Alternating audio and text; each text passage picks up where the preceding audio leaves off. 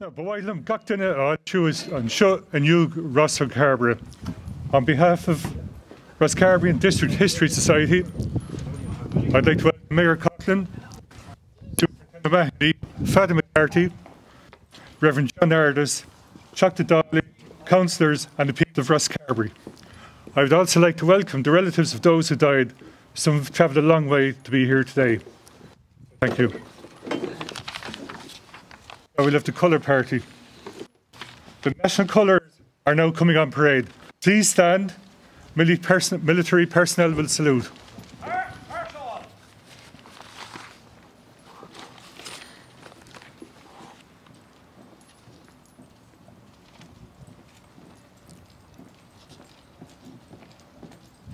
Men of Barracks, ready, 5. Men of Barracks, stand. Men of Barracks, chassing, for us.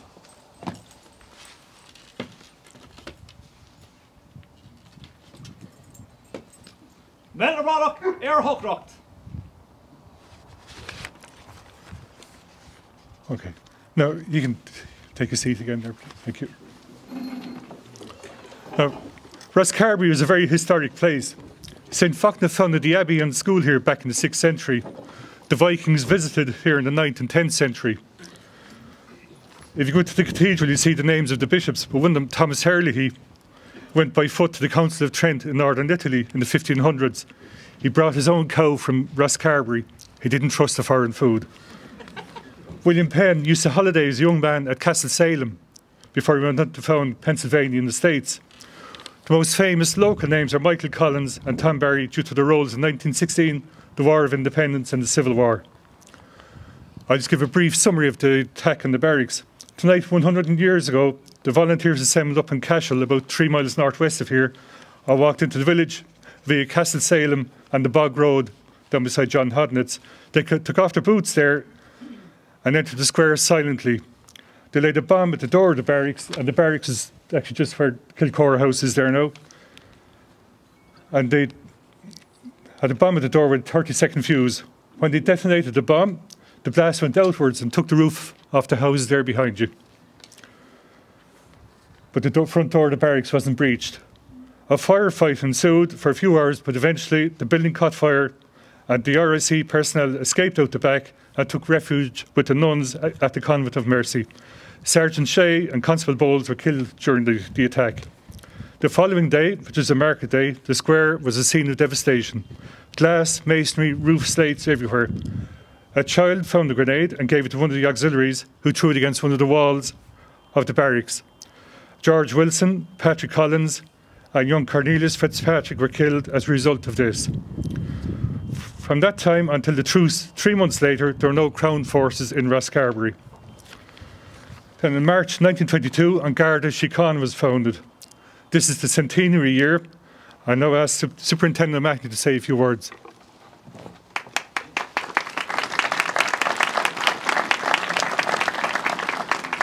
Thank you very much indeed, Don. Mayor Collin, Reverends, ladies and gentlemen, distinguished guests. Firstly, I'm here representing Chief Superintendent Cadigan, who very much wanted to be here today, but unfortunately he's away at the moment for a few days, so he sends his apologies. An Garda Síochána are delighted to be associated with this event. As Don has said, it's our centenary year. 2022 since the establishment of the organisation, and I suppose it's important to reflect on the past as well as consider the future and the future challenges. And if you don't know your past, it's difficult to know where you're going or to look to the future in confidence. And I suppose the remembrance event that we're here today for, it reminds us of the turbulence of the period and the circumstances which led to our foundation in 1922. It was a fraught time for Ireland. The new Irish Free State faced many challenges. The RIC had policed Ireland for 100 years, since 1822. They were about to be disbanded, leaving Ireland with no operating police service. Then on the 9th of February 1922, Michael Collins held a secret meeting at room 85 of the Gresham Hotel in O'Connell Street, Dublin, with the view of setting up a police organising committee. And the attendance at that included members of Sinn Féin, local councillors, and strangely enough, members of the RIC, who were chosen for their professionalism, I suppose, and their loyalty, and maybe their allegiances at that time, their expertise, and the ability to quickly train the recruits to form a new police force for the fledgling new Irish Free State. The very first Garda Commissioner, Michael Stein, said at the time, "The Garda Síochána will not cede by force of arms or numbers, but on their moral authority as servants of the people." And I suppose this was one of the main differences between the two forces and what people were trying to achieve. You had the RIC, I suppose, which were primarily a military force who had become unacceptable to the vast majority of the people at that time, whilst they formed the Garda Síochána as servants of the people.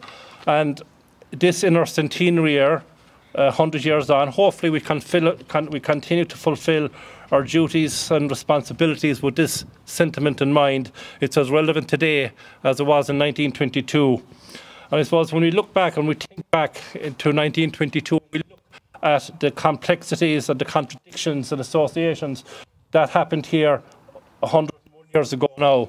You had General Tom Barry, the leader of the IRA at the attack, a son of a serving RIC man from Killorglin, County Kerry. And I've read about Ger McCarthy from Drini, Skibbereen, who was a member of the attacking force of the IRA, who later went on to join the fledgling Civil Garda, Garda Síochána. So you had all these associations and relationships. And of course did many, what we'll say, former IRA men went on to join the Garda Síochána.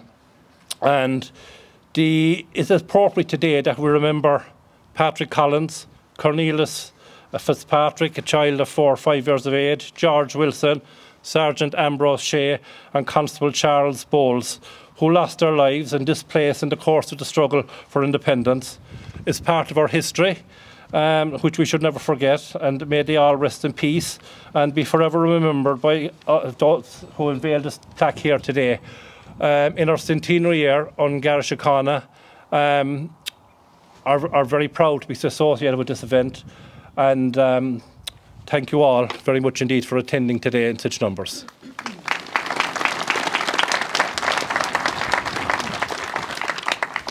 I now ask Flora McCarthy, who had relations on both sides, to say a few words.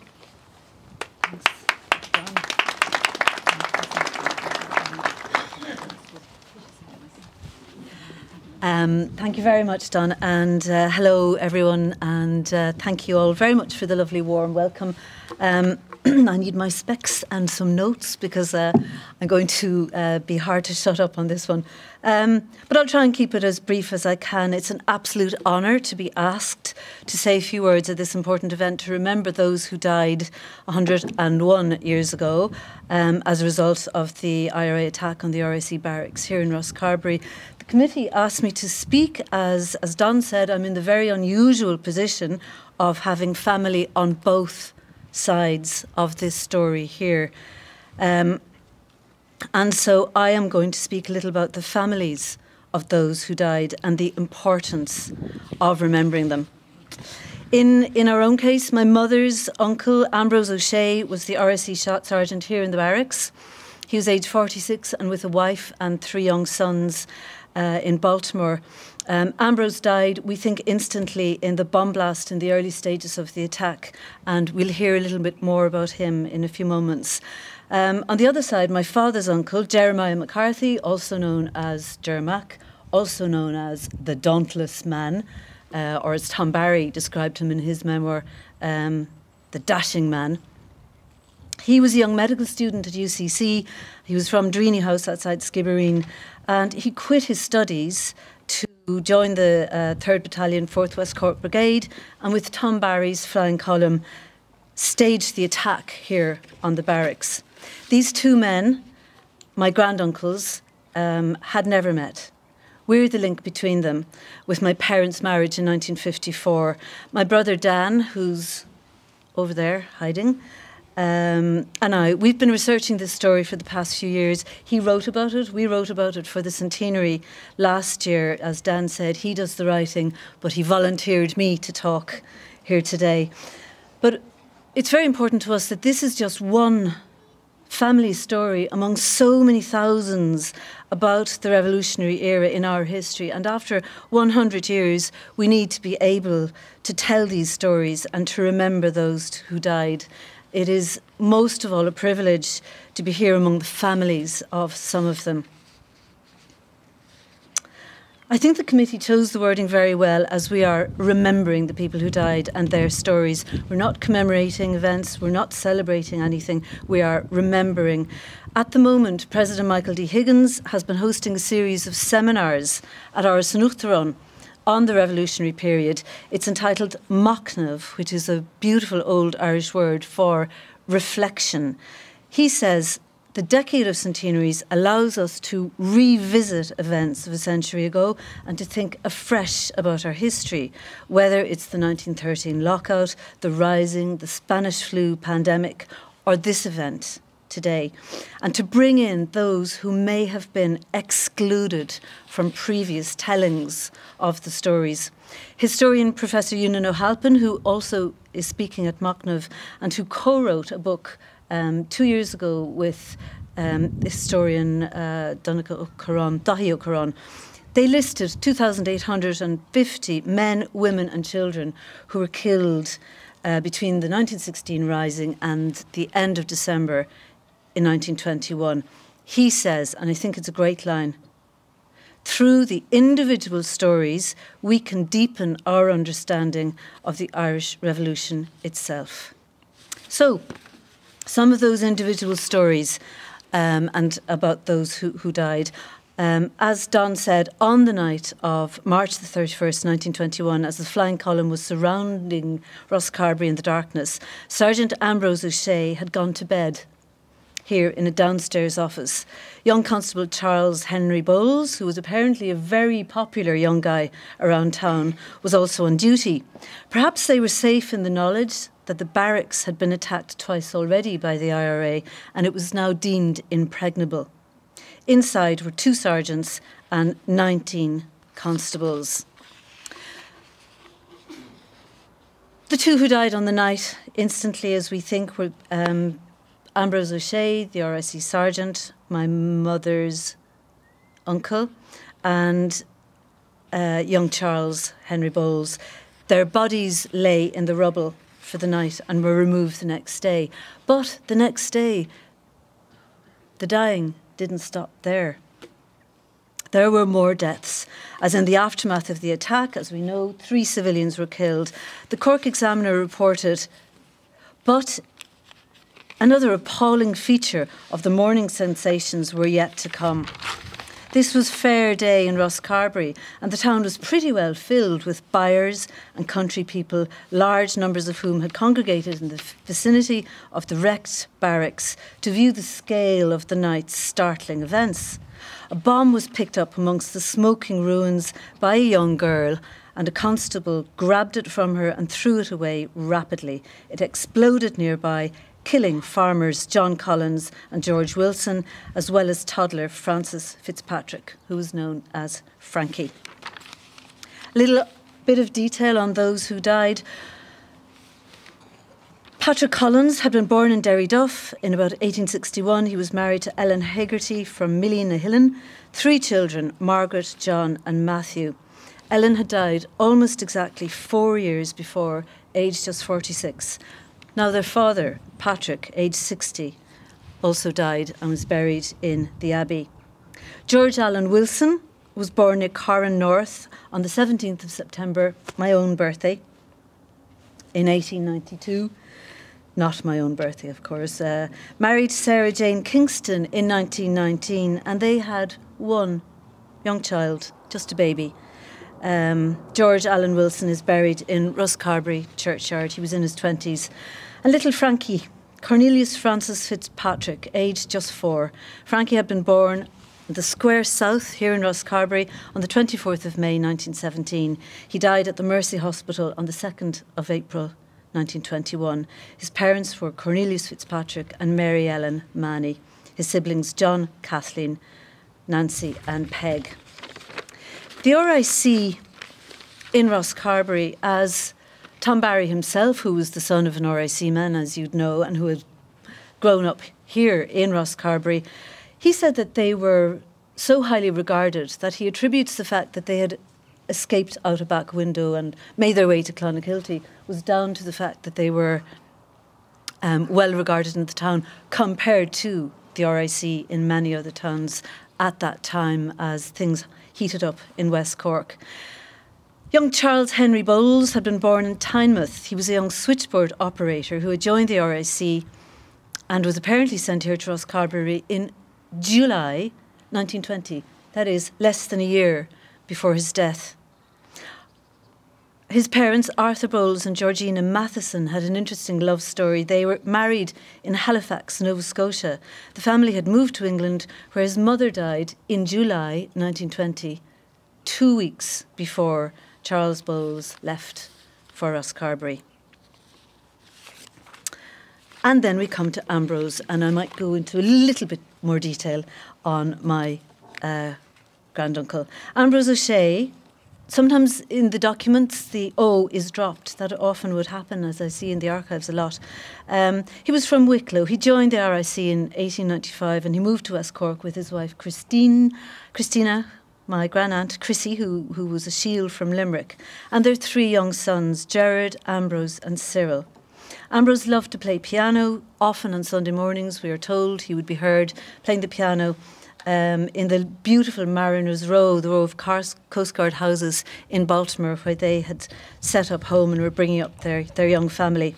When the War of Independence broke out in 1919, Ambrose put in for a transfer back to Dublin.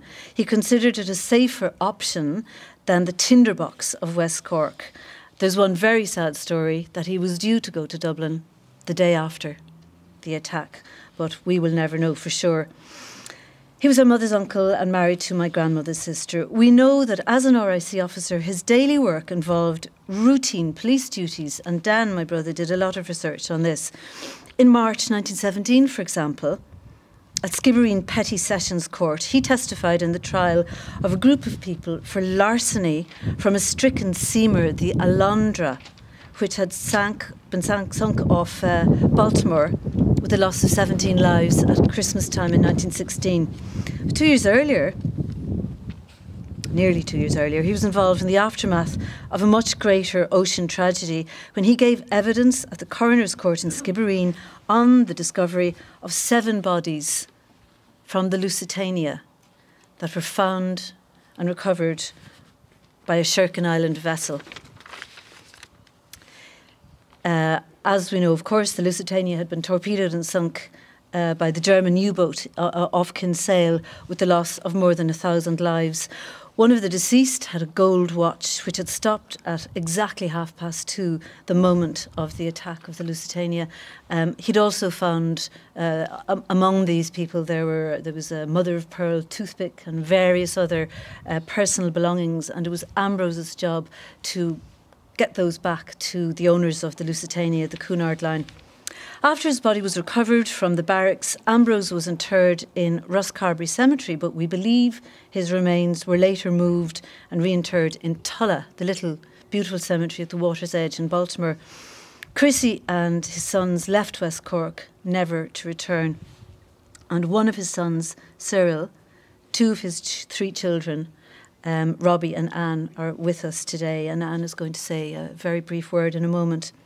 Ambrose not only has no gravestone, we don't even know for sure where he is. And if he is in Tulla, he's in an unmarked grave, possibly buried in secret, given the sensitivities of the time. There is a register, though, for there's an entry for a young infant, his infant son, Kevin Percival, who we've only just discovered anything about him. He died a year before Ambrose. I'm nearly there, folks. Thank you for bearing with me. Jermac, my father's uncle, the dauntless man, never returned to his studies. He joined our new fledgling police force in Dublin, but he ended up emigrating to the USA, still in his mid-20s. He worked as a hospital orderly. We have missing 30 years, the next 30 years of his life we know nothing about, except that just as he was about to return to West Cork in the 1950s, having written letters to his family, he was run over by a tram in Trenton, New Jersey, and died instantly. Tom Barry, who had taken the other side from him in the Civil War, led the cortege to his funeral back to West Cork and made the graveside oration. To round it up, my brother Dan and I, as we were growing up and hearing about Jermac, the dashing, dauntless man, we found an old gun in a bookcase at home. We found it really kind of fascinating. But we'd heard nothing about Ambrose O'Shea. In fact, we'd holidayed, long way from on our holidays from Skibbereen to Baltimore and out to Turkin. We passed Tullis Cemetery every day as kids. We heard nothing about him. In doing our research, that began to change. We began to get more and more interested in and have more and more empathy for Ambrose O'Shea, who died here behind me. We want to know about him. We want to know about his life, his story. We want to find his grave, and we want to mark it. We want to remember him and to remember all those who died as a result of the events here on March the 31st, 1921. Thank you very much.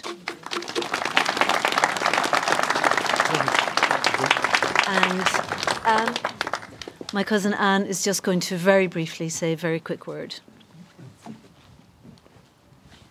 I twisted her arm. Thank you, Flor. Good evening. As the granddaughter of Ambrose O'Shea, this is a very special day for me and for my brothers, Robbie and Richard. Robbie, who is here. Sadly, we never knew Grandad, but seeing his name and being remembered makes him all the more real to us. Commemorations mean different things to different people, and for us, it's a huge honour to be here today. Ambrose died in the line of duty. He was just doing his job, which was to provide for his wife and 3 small children. One of those small children was my dad. May all those who lost their lives here rest in peace. Thank you.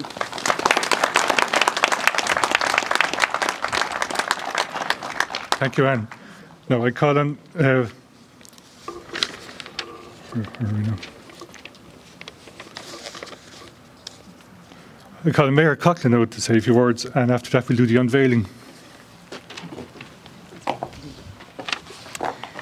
Dios Marie Bacorda, nach bhfuil sé go háling a bhean seo I Rosscarbery agus an grian ag tanmharing agus an lá starúil seo á Comóra agus ag cuiinú na daoine atá marmh. Gurb maithagh as ucht an cuire tá sé mar honór a bhean seo. So good evening, Reverend Fathers, Superintendent O'Mahony, Garda Historian Jim Hurley, members of the Rosscarbery District Historic Society, members of the Defence Forces, ladies and gentlemen. It is my honour to be here to join with you today, especially the descendants and the relatives for whom we are here to commemorate and remember. Cork County Council, through its Commemorations Committee and the County Cork Commemorations Grant Scheme, supported the undertaking of this plaque by the Rosscarbery and District Historical Society, and I'm very proud of our councillors and of their budget to be able to support communities in doing this very important work. The Society has an excellent track record in local heritage projects and commemorations, and in recent years commemorated the centenary of the passing of Fenian Jeremiah Donovan Rossa, a man that inspired so many at home and abroad in the quest for Irish independence. The period from 1916 to 1923, spanning the Easter Rising, the Anglo-Irish War of Independence and the Irish Civil War, saw the death of over 500 people in Cork County. Men, women, children, on both sides of the conflict and on none. Our history is not and should never be viewed in just black and white. There are layers upon layers and multitudes of intricacies and nuances. But quite simply, when there is loss of life, there is a calling on us all today to commemorate and remember. Particularly those events that resonate still with us today, such as the attack and explosion here at Rosscarbery in March 1921, and everyone here today is welcome. particularly the descendants of those who had passed away and who had involvement. And that's very important. These are inclusive ceremonies. As has been mentioned, our President has led the way on that we would have inclusive remembrance and Machnav Maradorach. The well-being of society can often be determined by who, what and why we commemorate. And every credit is due to the organising committee here in arranging this event, where we have joined collectively to remember our past together. And the plaque we will later unveil will remember 5 people. They have been mentioned earlier, but I think as Mayor of the County, I want to call out their names and remember and testify to their role in Irish history. George Allen Wilson was aged 27. He was from Derry in Rosscarbery. Cornelius Francis Fitzpatrick was aged 4, from the Square in Rosscarbery. Patrick Collins, aged 60, Derry Duff, Rosscarbery. RIC Sergeant Ambrose O'Shea, aged 46, and RIC Constable Charles Bowles, aged 22. Throughout the country, we are commemorating these significant events and moments from our past. And as set out in the government's official guidance on commemorations, the involvement of local communities is key. Here in Rosscarbery, I salute the Rosscarbery District Historical Society, who have led by example, and I'm sure will continue to do so. Yesh day gur raibh anamnacha na daoine atá marmh agus atá imethe roing. Gur maith go bhfuil ríis as ucht bhuair ara agus bheith an seinmh, tá sé táchtach agus tá sé anachachta gur fad fecim páistí in our mask. Tá sé táchtach a cuineóg sibse. Children, you will remember today, and you'll remember the importance of remembering your past, and you'll bring that into the future. So, gnairigh galibh agus gur raibh míle magadh.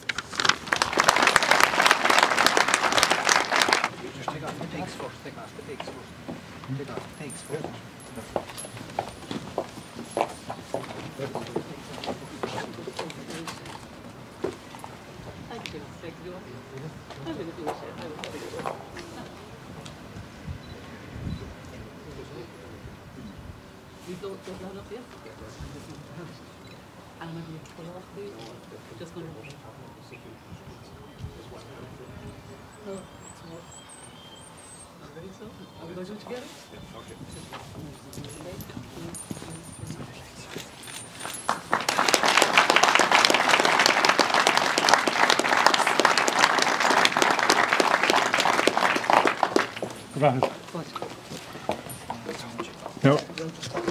We're going to ask Con O'Callaghan to lay a read on behalf of everyone here. Con is our treasurer with the society, but his father was one of the attacking party that night. So, like, it's not real history yet.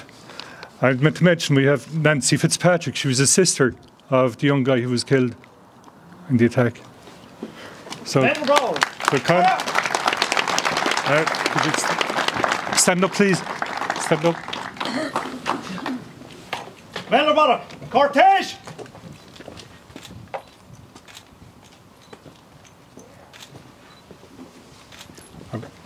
We'll just pause there for a moment.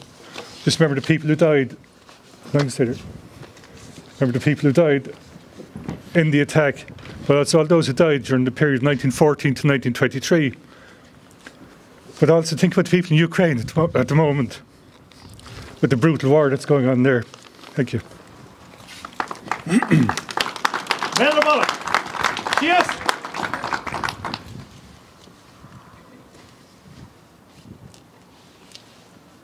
Melbourne, Chasig, Ross. Thank you. Now we'll have to Aaron Naveen. Shena fina fall atá legeren Brindar slew Hartin the Ronnie Queen Favoid Veser Shantir Arshin Sherfasta Niok Favrin Tira Nafrin Troll Anach da hins of Arnavwell, le galer gwelchan vosh nu sail, le gani shrek, fwyl of a gnabiler, shaliv conig aron a vien.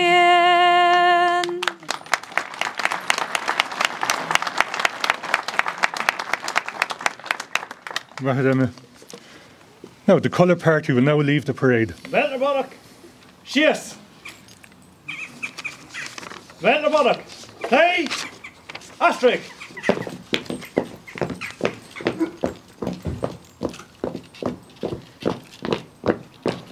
Venter Boddock. All right.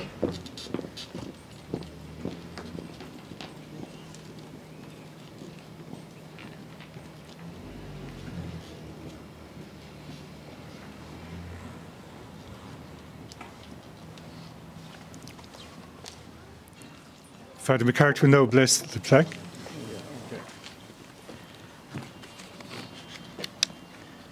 And in this moment, we will remember all who died so tragically. The Lord is my shepherd, there is nothing I shall want. Fresh and green are the pastures where he gives me repose. Near restful water he leads to my drooping spirit. He guides me along the right path. He is true to his name. If I should walk in the valley of darkness, no evil would I fear. You are there with your crook and your staff. With these you give me comfort. You have prepared a banquet for me in the sight of my foes. My head you have anointed with oil. My cup is overflowing. Surely goodness and kindness shall follow me all the days of my life. In the Lord's own house shall I dwell forever and ever.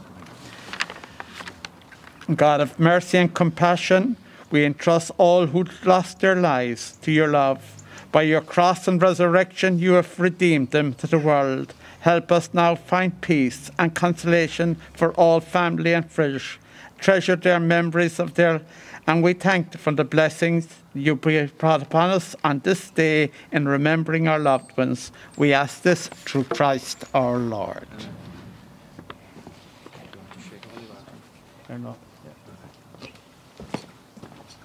Thank you, Father. Now, we're nearly finished. Now, I'd like to thank Mayor Coughlin, Cork County Council. You can take a seat again. Cork County Council, in particular, Corna Nelligan of the Heritage Section. I'd like to thank Superintendent O'Mahony, Garda Vincent Hurley, the local guard, and all of his predecessors who've been keeping us safe for the last 100 years. I'd like to thank Larry Dunn from OPW for having the station looking so well today. And thank Eugene Murphy for his patience with me in the design of the plaque. And thank Elaine for her rendition of Our on the Veen, and Ruth Fortune for the read. I'll thank Bart Kerrisk for the chairs from Mount St. Michael. We'll drop them back later.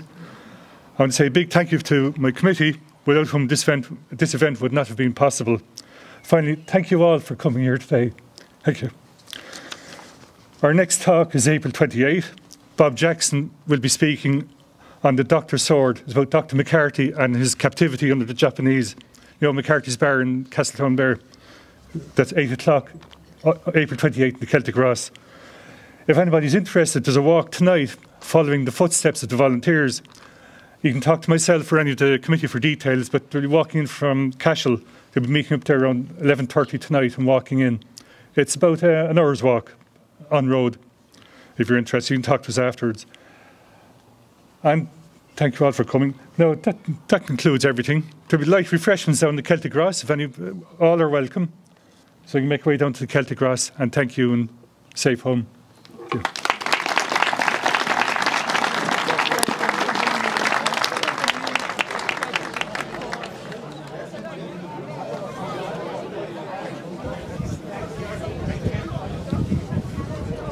Very good, very good.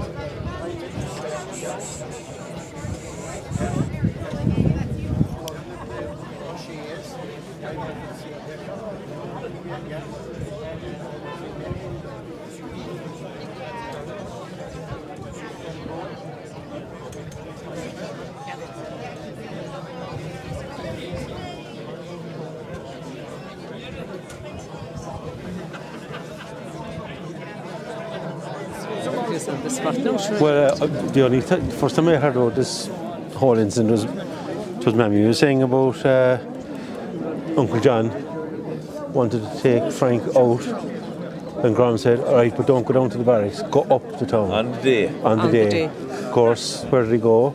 Only where all the action was. Yeah. And they're all curious and. Fairly typical of a young fella, I suppose. She was. She was. She must have been a baby. She was only a couple of months old. She was 21. She was born. She must have been a baby in She was born in July 21, and it happened in August. April 21. All right. Yeah. So she wasn't. No, she wasn't. There was only 2 lads as far as I know. That's it. Yeah, that's true. So. Peg was the eldest, alright. Yeah. Very tough on the grandmother. My grandmother, like, you know, she never ever spoke about it. Never spoke about it. Yeah. But I was reading about it, they had to get a train to Cork, like no such things, an ambulance or a special car even. Yeah, train from Clan. Go into Clan, get a train up, and then get a taxi. Horse and cart. Is it a horse and cart? No, the way in. Yeah. Jeez.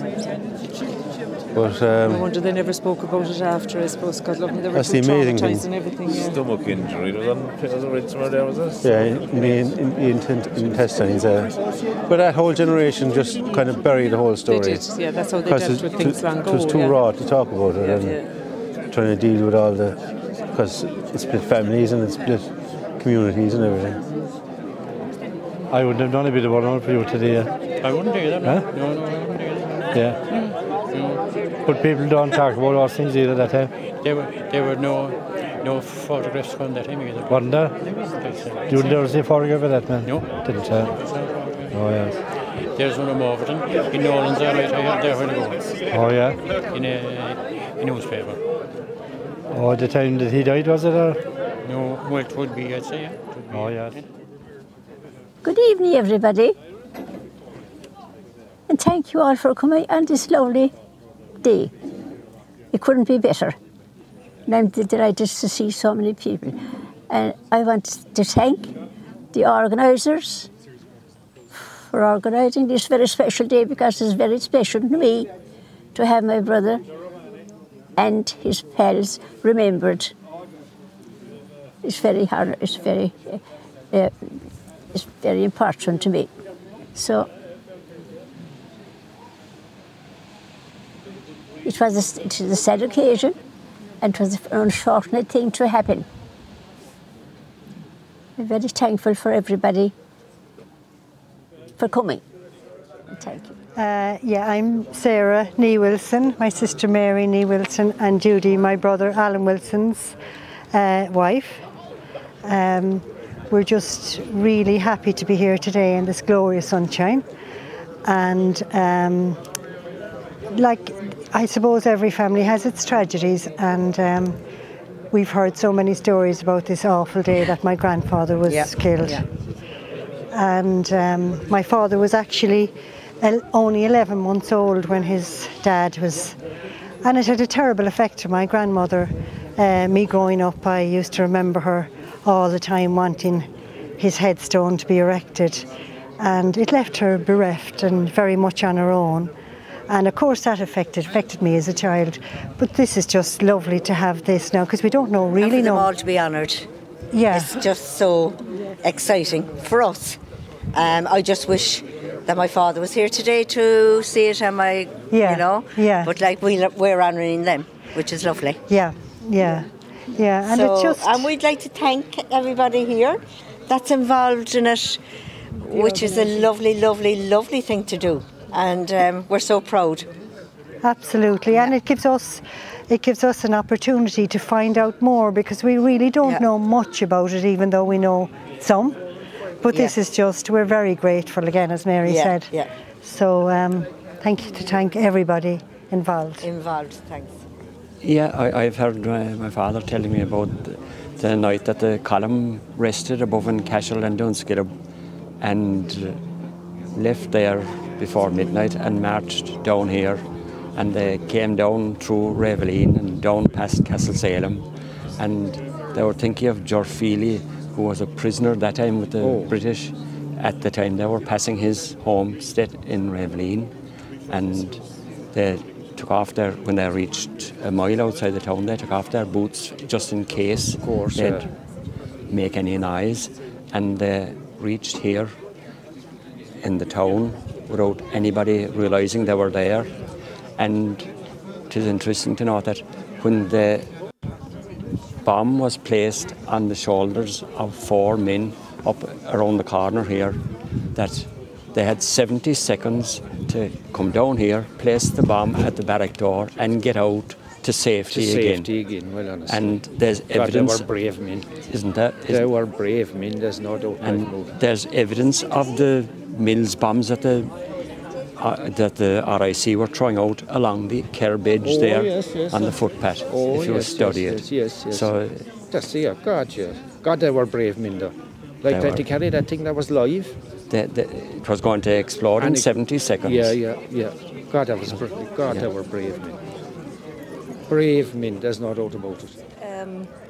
Our dad didn't want to have a headstone or a surround around the grave, and we only surmise that it is because his dad, Ambrose, was blown up. Yeah. Obviously, we can't find his resting place now. Baltimore, and it is. Yeah, but we can't. We actually can't find the actual plot, but we're working on that, and hopefully in time to come. And they are working on it down in Skibbereen and in Baltimore, and trying to get the. Yeah, he was interred. He was interred originally here and then moved on because the family, of course, were living in Baltimore at the time. The wife and 3 children. Yes. So you used to commute in and out to Baltimore. It would appear that we don't know or did he come up and do his duties and stay and then go back? We're not 100% sure of that.